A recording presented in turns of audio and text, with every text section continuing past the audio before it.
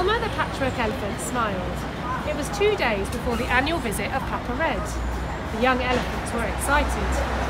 "Take them for a walk, Elmer," said an older elephant. "Then we can prepare the presents in peace."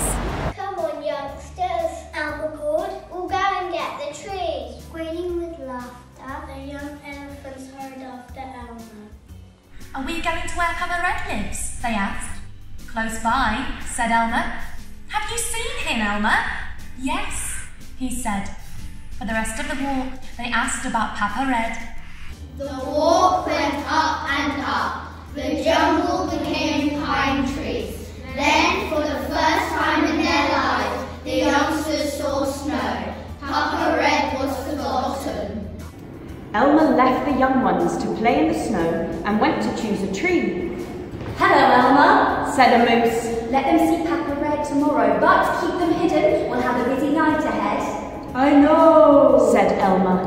"We won't bother you." Elmer chose a tree that would be easy to put back later. The youngsters helped to carry it. By now it was getting late.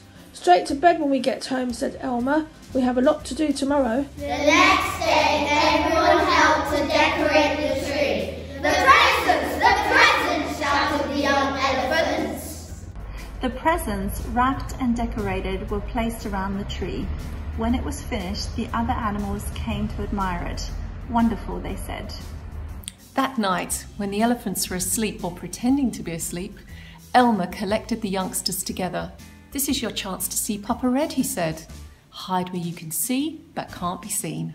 The youngsters had just hidden when, from out the sky, came 6 moose. Pulling the sleigh was Papa Red aboard. They landed, and Elmer helped load the present into the sleigh. "Thanks, Elmer," said Papa Red. Then he winked. "I'm so glad we weren't seen." Papa Red flew off, and the young ones rushed out. We saw him, they shouted. "He took the presents." Elmer laughed and said, "This is the season for giving. We give, and Papa Red takes the presents to whoever needs them the most." Once the elephants were finally asleep, Elmer tiptoed among them. For each young elephant, he placed a present that Papa Red had left for them. Elmer smiled. "Good old Papa Red," he said. And that's the end of Elmer's Christmas.